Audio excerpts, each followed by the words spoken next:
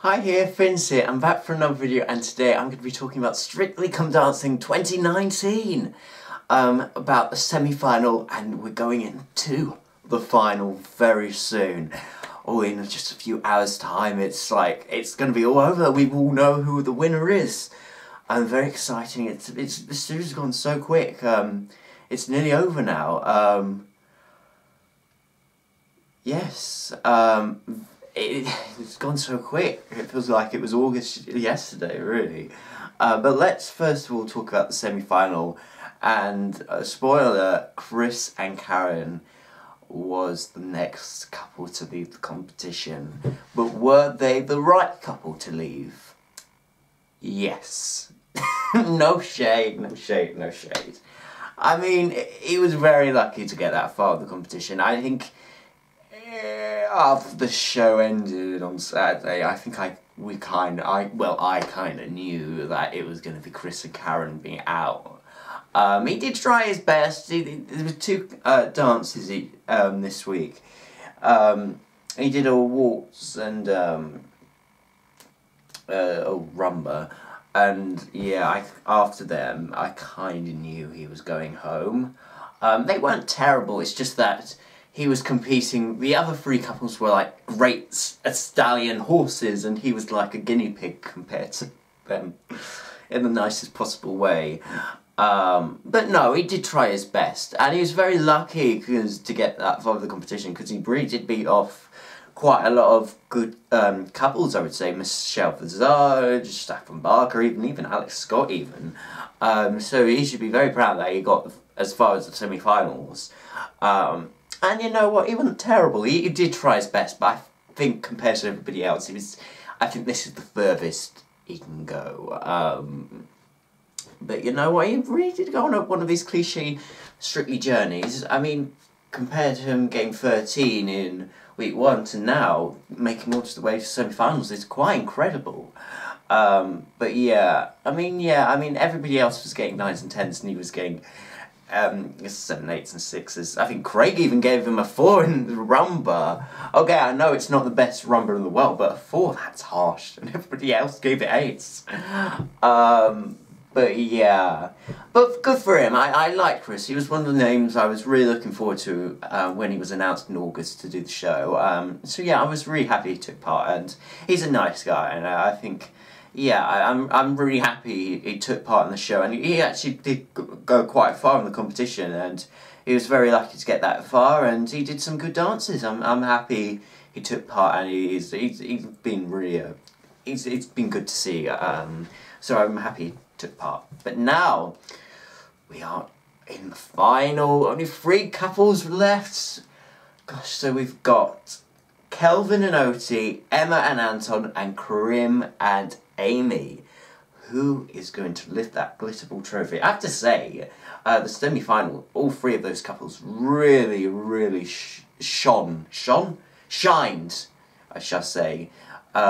Let's talk about Kelvin and Oti's quick step. Oh my goodness me! I mean, that quick step was on point. The woodpecker, the leg, everything was in place. Oh, those arms, those legs, yes, that 10s all round, I would say. 40, it was deserved of a 40, and it did get a 40. So I was really happy. Yes. Oh, and you know, yeah. That was my favourite dance of that night, I have to say. Yeah, and Emma did really well. Her cha-cha-cha was good. Her waltz was beautiful. And Karim, you know, and Amy, they did really good dances as well. You know, yeah, I think it was an American Smooth they did. It was really good. The Argentine Tango, it's a very tricky dance to do. Only 2 couples have done it this series, actually.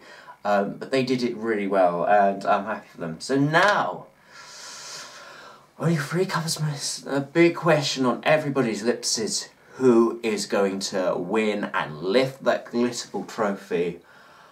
Oh my gosh. Gosh. this is a tight. This is going to be a tough one to call. I have to say, I think this is going to be one of the most opened finals we've had in years. Even more opened than last year. Everything's open. Arms open, legs open. Okay, where am I going with this? No. Everything is open. But no, seriously though, this is a very open final. I could see any situation where any one of the three couples win. You know, you've got Kelvin and Oti, you know, a lot of women will want to make babies with him. So they might pick up the phone and vote. You know, Emma and Anton, people who watch EastEnders will vote Emma, and the grannies who've watched Anton since series 1 will vote for him and be very happy he got to the final. And then you've got Karim and Amy, and they might get like the children's vote, like the CBBC audience voting, the families voting. It is tight because it just depends on what dances they do on the night, and the running order, and you know, the scores from the judges. It's going to be very tight. It's very open because they've all got really their own fan bases in a way, you know. It's like a battle between Emmerdale, EastEnders and CBBC, so it's a tight one. It's very tight. It's very tight. And you know what? If Kelvin and Oti do that samba again like they did in week 1, then they're definitely going to get a perfect 40.